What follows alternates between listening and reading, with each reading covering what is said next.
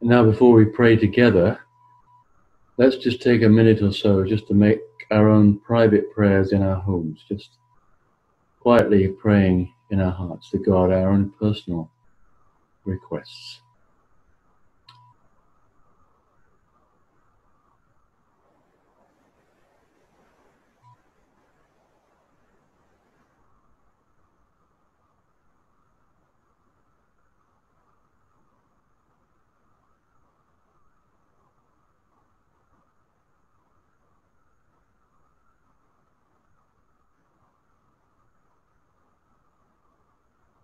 We thank you, Lord, that you hear our prayers and are able to do far more than we even think. And as we've been singing this song, "Oh, blessing and honor be unto you, Jesus Christ, Son of the living God," we want to honor you too with our giving. And we pray that you take this money which we have given to the church through different means under lockdown to build up your church here and throughout the world. And as we think of the world, we do pray for things we read on the news, like the refugee camp in Greece that have been burnt down and they have nowhere to go. Have mercy, Lord. Provide a place for them, for safety. Help with the animosity of the local people to bring reconciliation. Give wisdom to those who are organizing things there and making decisions. And may those who believe in you there be an encouragement and be able to have a positive influence in the situation.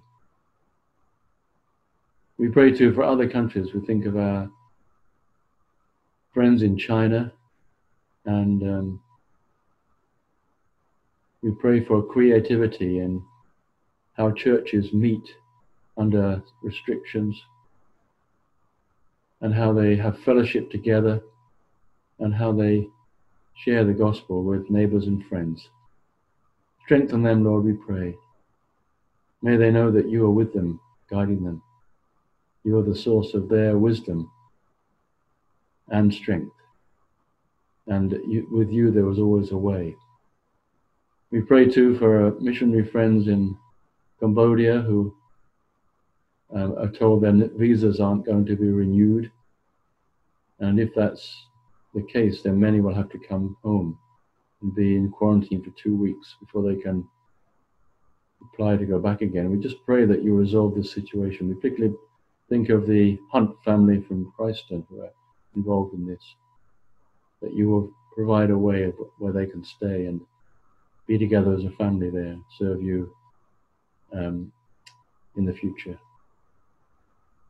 We think too of many students who have become members here or have come through being part of our fellowship, who've gone back to work in different places, maybe some not be able to get work.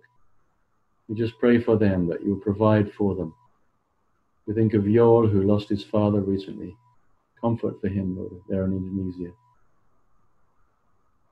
And we pray for our own country, Father, for churches throughout UK coming out of lockdown. Give wisdom, we pray, Lord, to how this is done in a way which cares for your people, enables us to meet together for worship and fellowship together, and yet be able to keep the rules for the pandemic. We pray too for our government as they make decisions, trying to get the balance between physical health and mental health and economics. Lord, how much they need your wisdom. We thank you for your promise that when we ask you for wisdom in faith, you who give generously and without without condemning, will give what we ask. We long for them to turn to you and depend on you, so that they may know your guidance in all this. Help us, Lord, as we talk about the pandemic restrictions to neighbours and friends, to be positive in an atmosphere where everybody seems to be very critical, and just to appreciate the wise and the good things that have been done so far, and to be good examples in this climate of today. We pray, Lord, from our church members here. Some are sick, some are waiting for results. We do pray for healing for them, for good medical attention and treatment. And we pray that even in their restricted lives of being in hospitals and being immobile in many ways, that their hearts will be at peace and they will be able to speak for you to visitors, to medical staff, and realize that they are an important part of your church still, and able to serve you where they are. We pray for students who are still studying from home, stuck here, unable to get back to their home country. Think of Yalin, who is able to find work here and yet can't get back to Papua New Guinea. We pray for your leading her on forward and giving her peace and patience as she waits. We think of Nendarambi waiting for her funding to do her PhD, and we just pray that you provide that in time before the visa expires. And Lord, we pray for many of our congregation who are tired of being cooped up in their homes. We do thank you for opportunities to visit and to phone. We do pray for good weather this week so that we can meet in gardens.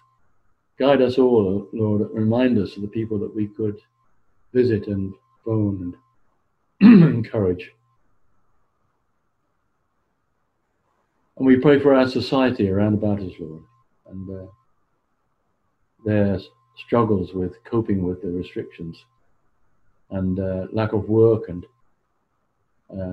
concerns about children going back to school, and some who are going back to work and unsure whether they're safe. We long for them to have the peace that you give to them. We do pray for freedom from violence and disobedience. Pray for cooperation with the authorities. We again pray wisdom for those who are making the rules and regulations, our First Minister, and we think of Jason Leach, who's the clinical advisor, and his communication with through the media. We just pray for wisdom for these folk, and a humility to be recognized that you are the sovereign God.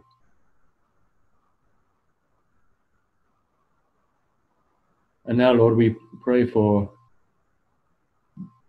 David as he opens up the word to us this morning. And that although we know that he has recorded it already, we pray that you will just inspire it to our hearts this morning, and that you will enable us to receive good things from yourself to build us up in our faith and give us hope and help for the coming week. Amen. Let's just say the Lord's Prayer together as we finish this time of prayer. Our Father, who is in heaven, hallowed be your name. Your kingdom come, your will be done on earth as it is in heaven. Give us this day our daily bread, and forgive us our sins as we forgive those who sin against us. And lead us not into temptation, but deliver us from evil. For yours are the kingdom, the power, and the glory, forever. Amen. Now we're going to sing again this song, Out of the Darkness You Shine. Your name is greater. And it quotes the verse from Romans 8, that if God is for us, who can be against us? Let's sing together.